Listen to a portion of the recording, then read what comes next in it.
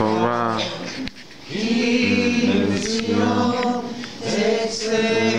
Torah. Adonai. Baruch Shenatan Torah Torah. Baruch Shenatan Torah Torah. Le'amo Yisrael B'Kedushato. For out of Zion shall go forth the Torah and the word of Adonai from Jerusalem. Praise be the one who gives Torah to his people Israel in his home. Thank you, Father. You know, when we stand here each week, it's not just an exercise of tradition and repetition. It's such a beautiful thing because as we read in this week's Torah portion, when they're standing at the foot of Mount Sinai and they're hearing the Torah being spoken to them from the mountain, it's like we're declaring that right now, that we're hearing that same word, and we're hearing it all the time. But in this moment, we're just kind of elevating that moment in our spirits because we were there in spirit. We were all there standing at that mountain. Yes. So this is to remind us of the fact that we were standing there at that mountain. And I received exactly the same words. Yes. Our Father's love for us, because it's His heart that He poured it out on that mountain, His heart. Yes, hallelujah. So we thank you, Father. Baruch Hu Adonai HaMevorach. Baruch atah Adonai Eloheinu melech haolam, asher b'kamanu mikol ha'amim, v'natamanu et torato, Baruch atah Adonai, noten ha'torah. Amen. Blessed are you, Lord our God. King of the universe, who chose us from all the peoples, and gave to us Aleph Tav, his Torah. Blessed are you, Lord, giver of the Torah. Thank you, Father. Vayishev Yitro Kohen Midian Kotein Moshe El Kol Asher Asa Elohim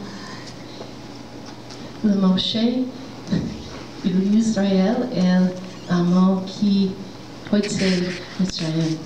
I am so blessed that the Lord has given me eyesight to see these little letters. So thank you, Father, for that.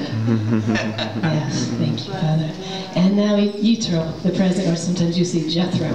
Now Yitro, the president of Midian, Moses' father-in-law, heard of Aleph Tav, all that Elohim had done for Moses and for Israel, his people, how the Lord had brought Israel out of Egypt. Thank you, Father. Yes.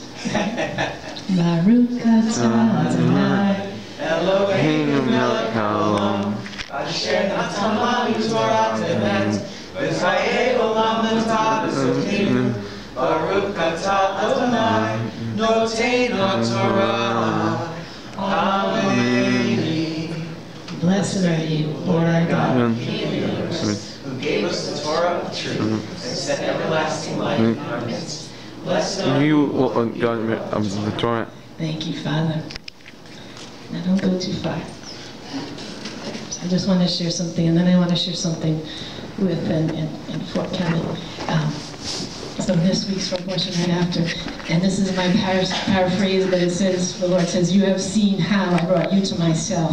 Now if you shema, if you hear my voice, if you obey and hear my voice." When we hear, we're just to do what the Lord says, and keep Aleph Tav, my covenant. Aleph Tav is around that covenant, so He's keeping a covenant for us. And you will be a treasured property, a kingdom of priests, a holy nation. And then Moses put before their faces Aleph Tav, all the words, the Lord, the one who stretches out His arms and who is nailed to a pole for us, commanded. Thank you, Father. And so Aleph Tav, in case you haven't heard, is when Yeshua says, "I am the Alpha and the Omega," He really said, "I am the Aleph and the Tav, the beginning and the end of the Hebrew alphabet, the letters of life that the Lord used to create everything." And those letters are still constantly creating. And as we speak, that's why words have such power. Our words have power, and the power to create. And so Aleph Tav placed all over Scripture, like little drops of blood, Yeshua's blood, the Messiah Himself, all over the Scriptures, hidden. And when Yeshua said, on the road to Emmaus, and He's speaking to the two, and He said, he showed them, it says that he showed them all through Scripture where Moses spoke of him. And I'm sure there are many other places where, there's so many places where it's almost clear to us in the text when we read it that Moses is speaking of Yeshua. But then there's these hidden Aleph Tavs all over the Hebrew Scriptures that I believe Yeshua is pointing out those as well. Because Moses spoke of him all over the place, because the Lord was speaking of him and of himself all over the place. So in front of that covenant is Messiah's blood. Thank you, Father. And so all the people, when they heard what the Lord just told Moses to say, you shall be a priesthood, a holy nation, a treasured property, all the people answered together. And that word together is akkad. It comes from the word akkad, which is one. It's not our understanding of together. I'm together. We're together right now as humans and stuff. But that's not the together that this is. This is, they said it as one. As the Lord heard it, as Yeshua saying, yes, all these things that we will do. Because he's the one that's doing it within us. And so all that the Lord has spoken we will do. And Moses reported the Aleph Tav words, because when they said we're going to do this thing, it's like they were making a vow, right? But the Lord as our Father and as our husband has a right to say, no, you're not going to make that vow. I'm going to make that vow for you. And that's what he does for us. And so that Aleph Tav is there to show us that he's doing everything. Thank you, Father. He makes this covenant of love for us. And Yeshua says, I have manifested, I have revealed. As he walked this earth, as he's walking this earth right now in each of you, Yeshua says, I have manifested your name, the outstretched arm, the blood, the Redeemer, the Savior of all. To the men whom you've given me out of the world, they were yours, you gave them to me, and they have kept. You're not going to say Aleph Tav, your word in the New Testament, but it's there, because every time your word is referred to in the Hebrew Scriptures, it's a Hadevari. There's an Aleph Tav in front of them, and it speaks of the word of the Lord in this way. So we thank you, Father, for your Aleph Tav word and your love. And so, and I have to share a little personal thing right now. This happens to be my Torah portion. And so each of you are born at a time where, for centuries and centuries, when Yeshua went into the synagogue and he read, what is it? He read from Isaiah. And I'm here to, the Spirit of the Lord is upon me to preach good news, to open the eyes of the blind. When he did that, he was reading from the prophets, which is the second reading that in synagogues all over the world today, they're reading from Isaiah 6, I believe. So they're reading from that right now. But first you read from the Torah portion. So when Yeshua went into the synagogue, the Torah portion had been read. Of course, he is the Torah. But he as the Torah went up to read from the prophets. And so each one of us are born at a time where a Torah portion is being read during that week. And so it's a beautiful thing to find out which is yours based on your birthday, because there's a connection that the Lord will make to you with that Torah portion, with the words that are spoken. We connect to every single piece of the Torah, every letter, each one of us. But then there's something about that portion that's, when the Lord calls you forth, you're birthed when he chooses you to be birthed. So anything around that birth has importance, has relevance, and is a blessing. So this happens to be mine, and I didn't learn but a couple of years ago, there was also my father's. And my father died almost 20 years ago. And I just felt so strongly in my spirit today that this one here, who had a little one in his belly, who the Lord is weaving in this womb right now as we speak, and this is going to be his first child, as I asked him to walk with the Torah as my father, and to stand in for him, because we don't understand what we're doing in the natural necessarily, but things are happening in the spirit. And so I know my father would have been so blessed. He didn't have that understanding at the time, but he was such a man of faith. And you know, go ahead please. One of the commandments is honor your, and it says, your Aleph Tav father and your Aleph Tav mother, that your days may be long upon the land the Lord your God gives you.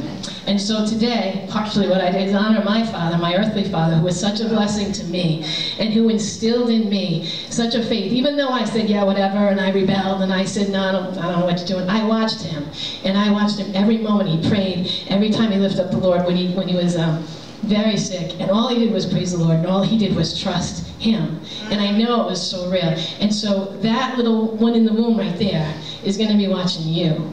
And I just pray for strength for you, and that you would encourage that little one, that you would be encouraged even right now. Father, fill your son, lift him up, rise up within him, and fill him with the spirit of love and of mercy, Father, of your truth, of your Torah. May it rise up within him, Father. Create him to be you, Father, as that father to that little one in there, Lord. We thank you, Father, for him and Emily. and for the one that you're leaving. For only you know what's going on in there, Father. Yes. Thank you for your love, Lord. Thank you, Father. And so thank you, Kevin. And so I speak to you as if you are my Father sitting there. And what I saw you do today, I saw him do. So thank you. Amen.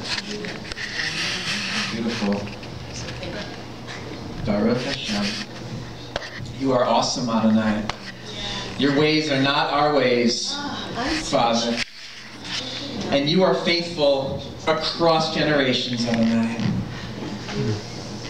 You don't see generations the way we see generations. You don't see time the way we see time, Adonai. You are faithful to all generations, Adonai. And you are a creative God. When you said, let there be light, that wasn't the first time you created, and it wasn't the last. You are constantly creating, Father, and we can't comprehend all that you do, Adonai, but you are doing, Father. Religion tries to understand Adonai. Religion tries to put Adonai in a box. But God cannot be contained in a box. That's right. There's a song going out in spirit. It's being sung across the heavenlies. It's out there in space, spanning galaxies. It descends into earth. It permeates even this place. It permeates our hearts. It keeps going. There's a song that is being sung across time. And that song goes like this. Goes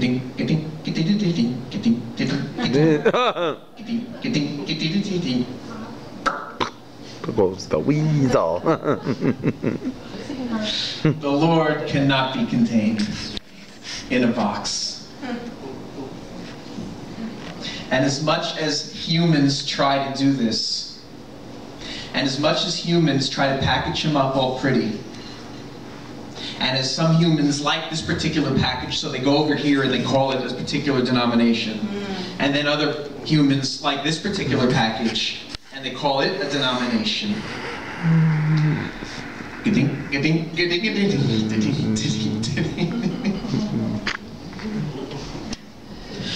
Adonai is greater than any box we can put him in. And it's a blessing to know that. It's a blessing to know that you don't know nothing. Hallelujah. It's freeing to know that you don't know nothing. Not even Jack. Not even Jack. Jack in the box. There's a place in Scripture that Paul says, like, everybody was put like under sin, so nobody can boast. Yeah. I'll tell you when he comes back, we're all going to be confounded. And we're all going to go, uh-oh. I didn't get it. Oops. That don't fit into my box.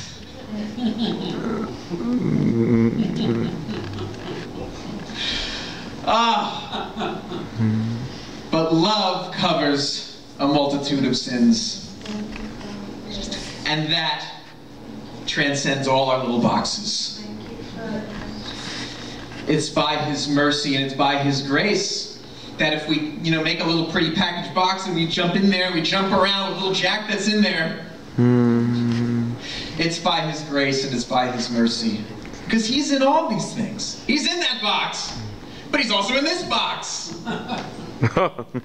So it's by his grace and mercy do we find him. But he's the God that confounds the wise. So anybody who thinks they got it, oops, that's the first indication that you don't got it. Like God is a body. He's creating a body.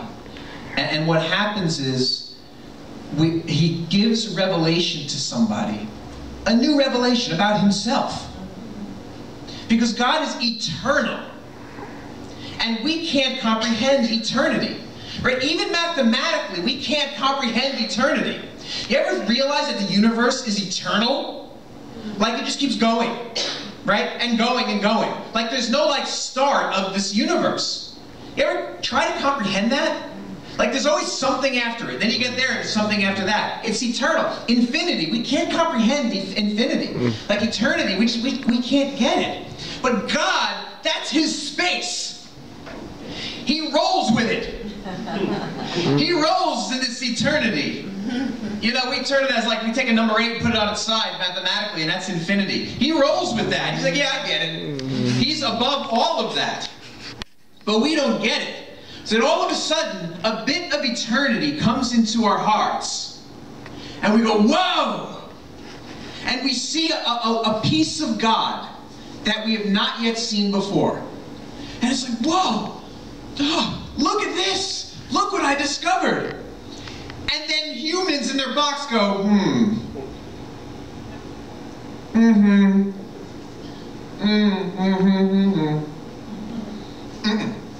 no. And then the person who has discovery goes, yes, yes, yes, I saw this.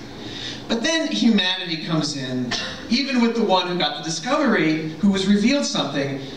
Then all of a sudden something gets twisted. Well, I need to be with people who accept me and what I found. So, you get it, right? You do get it. They're nodding. Because so you come with me and we're going to start our own little church, our own little synagogue over here. We're going to be the church of the little thing. That's how denominations start. Because he reveals a little bit of himself. But God is in the process, and he will break down these things, these denominational things. And all things that are not true will pass away. Thank you, Father. Bad seed will die. It will fall to the ground. It will not bear fruit. Bad seed, it won't bear fruit. It will die. And the only thing that remains is good seed, which is Mashiach himself. And what comes out of him is himself coming up, manifesting himself and dropping more good seed. That is all that will remain. And there's a bit of that in all these denominations. But he will break those boxes because God can't be contained in a box. I would like to bring the children up for prayer.